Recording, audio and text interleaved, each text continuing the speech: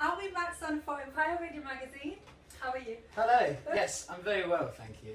We have to say you just finished a sound check, so thank you so much. You have a show in about half an hour. We do, yeah. So I know you're busy, so once again, thank you for this opportunity. No, thank you. It's great to be part of this evening. This is part of Rising Stars for Time Out, and yeah, just very fortunate to be asked to play. So good, and thank you for coming down. You're welcome. So let's talk about you, Max. You are from Devon. For people that are not from the UK, is outside London. It is, yeah. Devon is in the southwest of England. I was actually born in Sweden. So I am Swedish, but I spent the first part of my life living in Devon and going back and forward. So I've always been in between Sweden and England. So I've got many homes. And I read that you actually did a course in songwriting in Stockholm. Yes, that's right. No, I was living in Stockholm at the time. I just finished studying, and I've always loved music.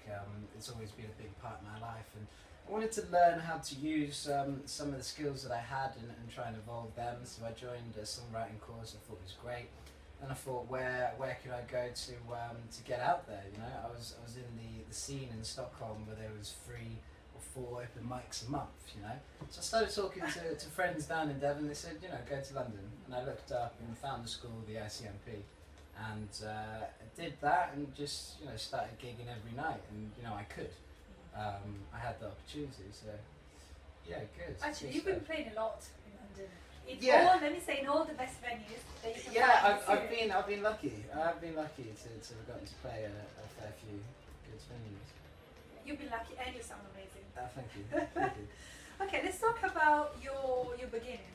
As you said, you started early, so music has always been your thing, somehow, some way. And if you could summarize your influences when you were growing up musically. It's fairly straightforward. I used to listen a lot when I was growing up to my dad's old vinyl records. He used to have a lot of the old blues, a lot of Son House, Muddy Waters, that kind of stuff. So I was living the blues, you know. Even though I was just a country kid, I was walking up and down my lane singing 12 Bar.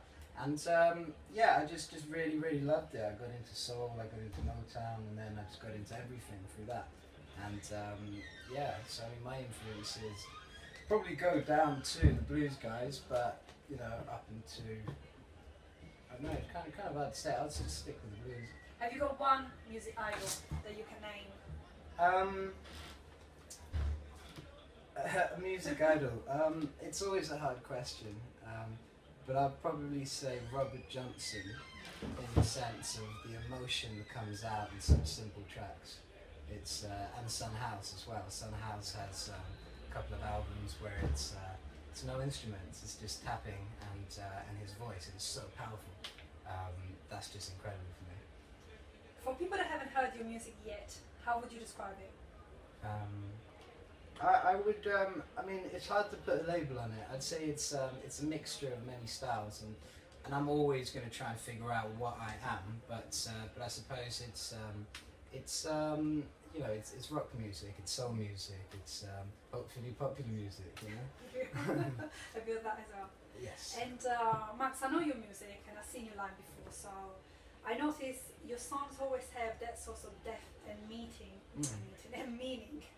And what's the message that you want to pass to people that are going to listen to your music? Well, I think the most important thing in music when you're writing is that the song comes first, the story comes first, and for me I always try and have, whether it comes out in the song or not, I always try and have it so that it means something very special to me, or something that I think that people can relate to. But what I try to do in the music is to spread a message of the knowledge that I've gathered through the years, and maybe someone listens to it and gets a better understanding of things like I did when I listened to a lot of music growing up.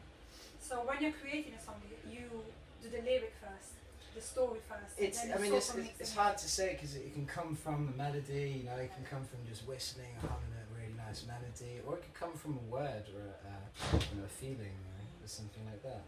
So there's no set way, I think, but wherever you go, you need to stop when you're writing at some point and figure out what you're trying to say. That's what I always think. recently you have been collaborating with some important names in the music business, people that have collaborated with even bigger names, and I'm going to mention some of them, with Eliza Doolittle, Florence the Machine, and George Ezra. And how is it collaborating with people that have been working with incredible names here in the UK? Well, it was quite nerve-wracking the first time I worked with people of such a calibre, but the more I met people like that, I just see that, you know,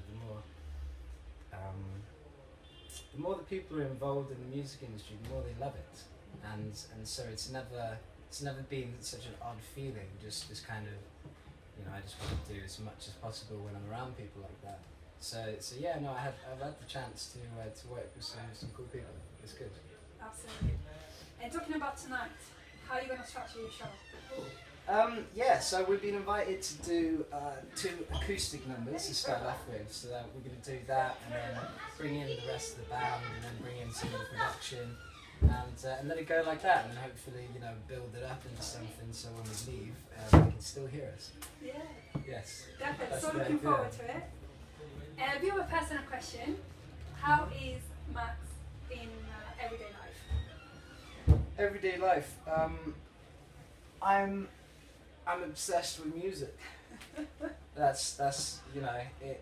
Yeah, that's the thing. All I do, all I really think about, kind of revolves around music, and I know it probably gets on my girlfriend's nerves, you know.